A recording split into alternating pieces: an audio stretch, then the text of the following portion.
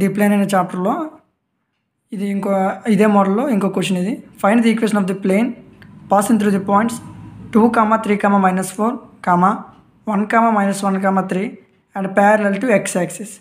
ఈ క్వశ్చన్లో parallel to X axis ఇచ్చాడు. ఆన్సర్ సొల్యూషన్ చూద్దాం.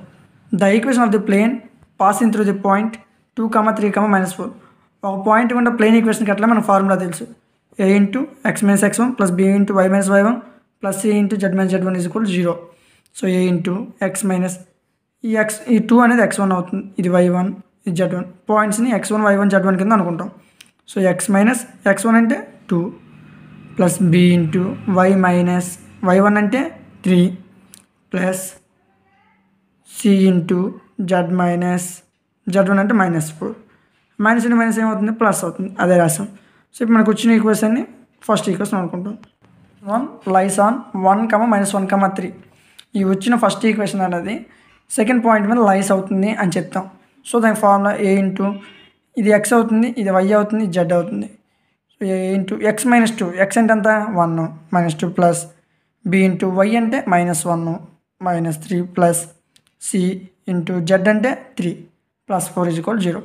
సో a ఇంటూ 1 - 2 అంటే -1 ప్లస్ b ఇంటూ -1 - 3 అంటే -4 ప్లస్ c ఇంటూ 3 + 4 అంటే 7 is equal to 0.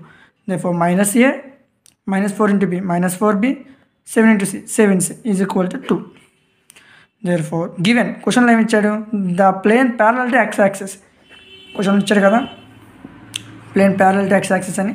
So parallel to X axis అయినప్పుడు దాని యొక్క డైరెక్షన్ రేషియోస్ ఏమవుతాయంటే 1, 0, 0 అవుతాయి.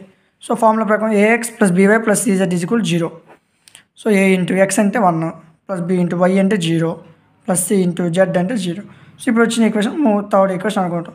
ఇప్పుడు సెకండ్ ఈక్వేషన్ ఈ థర్డ్ ఈక్వేషన్ సాల్వ్ చేస్తే మనకి a, b, c వాల్యూస్ వస్తాయి. సో సాల్వ్ చేద్దాం. సాల్వ్ 2 and 3 abc రాస్తాం. సెంటర్ వాల్యూస్ నుంచి తీసుకోవాలి. ఇప్పుడు వచ్చిన ఈక్వేషన్ సెంటర్ వాల్యూ ఏంటి -4 7 -1 -4 అది రాసాం చూడండి. -4 7 -1 -4. సెకండ్ థర్డ్ ఈక్వేషన్ నుంచి తీసుకుందాం. 0 0 1 0 0 0 1 0. therefore a by -4 into 0 0 minus 7 into 0 0 is equal to b by 7 into 1 7 0 into -1 0 minus 0 is equal to c by -1 into 0 0 minus 1 into -4 -4 minus into -4 minus into minus plus 4 అదే రాసాం 0 + 4. a by 0 is equal to b by 7 is equal to c by 4. therefore ఈ మూడు వాల్యూని k అనే కాన్స్టెంట్కి equal చేసినప్పుడు a value 0 అవుతుంది, b value 7 అవుతుంది, c value 4 అవుతుంది. సో వాల్యూస్ రాస్తాం. ఇప్పుడు మనకి a, b, c వాల్యూస్ వస్తాయి. ఈ వాల్యూస్ని ఈక్వేషన్ వల్ల సబ్స్టిట్యూషన్ చేద్దాం. a into x - 1 plus b into y - 3 plus c into z + 4 ఈ ఈక్వేషన్లో పెడదాం. a అంటే ఎంత 0 ఇంటూ x - 2 ప్లస్ b అంటే 7 ఇంటూ y - 3 ప్లస్ c అంటే 4 into z + 4 is equal 0. 0 into anything 0. So ఈ టర్మ్ మొత్తం 0 అయిపోతుంది. 7 into y 7y minus 3 into 7 -21 plus 4 into z 4z plus 4 into 4 16 is equal to 0. 7y plus 4z minus 21 plus 16 into -5 is equal to 0. మన క్వశ్చన్లో ఏమడిగాడు, parallel to X axis అన్నాడు. అంటే ఇక్కడ x term ఉండకూడదు ఆన్సర్లో, y term z term ఉంది. క్వశ్చన్లో మనకి parallel to X axis అంటే y టర్మ్ z టర్మ్ ఉంటుంది.